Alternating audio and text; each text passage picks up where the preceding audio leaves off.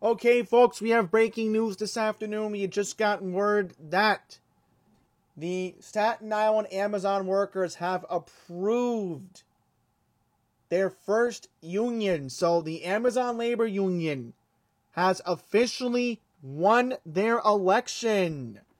So let's read the official details from Channel 1's website. Now, again, no video report as usual, but this is Channel 1 is... What do you expect from Channel 1? Anyhow, workers in an Amazon warehouse on Staten Island have voted in favor of unionizing, setting up the site to become the first Amazon facility in the nation to unionize. A total of 2,654 workers at Amazon's JFK warehouse voted in favor of unionizing, while 2,131 voted against the union. So it says here, according to the National Labor Relations Board. 17 ballots were voided according to the board. Nearly 60% of 8,325 eligible voters cast ballots, the board said. Workers at the warehouse will be represented by the Amazon Labor Union. So, obviously, this is their celebration. Let me just mute the desktop audio for a second. Watch out, Kevin! To the first union in American history. Yeah! Champagne bottles! I guess they do deserve it in that regard. Yeah. Chris, you have a message for Jeff Bezos? Yeah. You got a message for Jeff Bezos? No, words can't describe this feeling, though. We put in our blood, sweat, and tears. So we go to the microphone. Let's go to the mic. So that is Chris Smalls, the head of the Amazon Labor Union, who was just celebrating the news. So it says here that the union is not affiliated with any of the 5 boroughs' established labor organizations, but rather comprises current and former employees. So it said that voting wrapped up at 1 o'clock in the morning yesterday.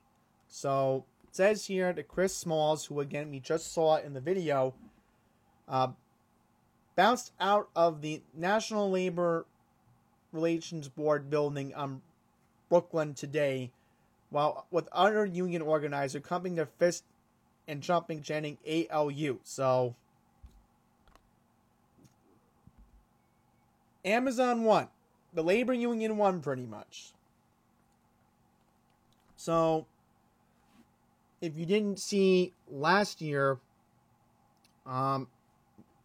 there was another union vote in Bessemer, Alabama.